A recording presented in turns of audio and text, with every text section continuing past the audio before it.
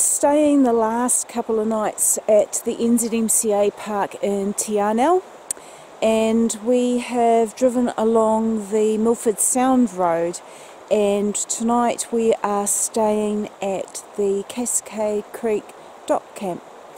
Now every year you can purchase through the NZMCA a yearly or 6 monthly pass. So this time round we have bought a year pass. It's cost us $295 and they started on the 1st of July, which just so happened to be yesterday. So we're going to get our money's worth because thanks to COVID we couldn't actually use our 6-month pass. So a lot of the dock campsites along the Milford Sound Road are $15 each per night.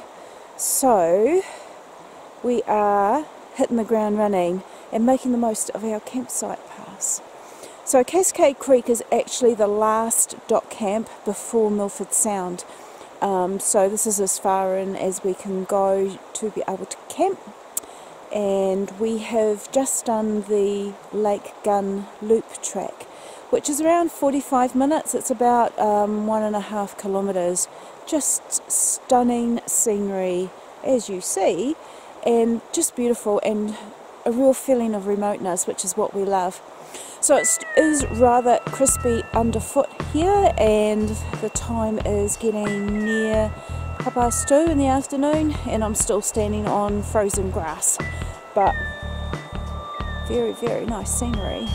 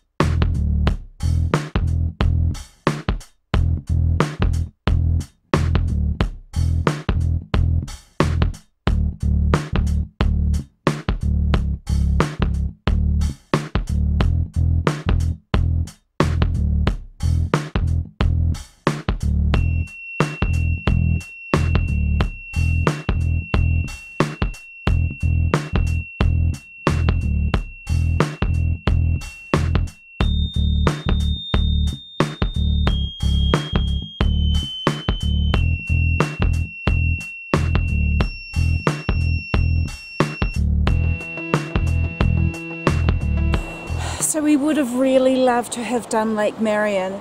It's a 3-hour return journey and it is noted as advanced. So Lake Marion closed. Got to the viewing gantry, only about a 10-minute walk one way. Excellent. So, and then the track is closed from there. So, a bit of a shame really. Next time.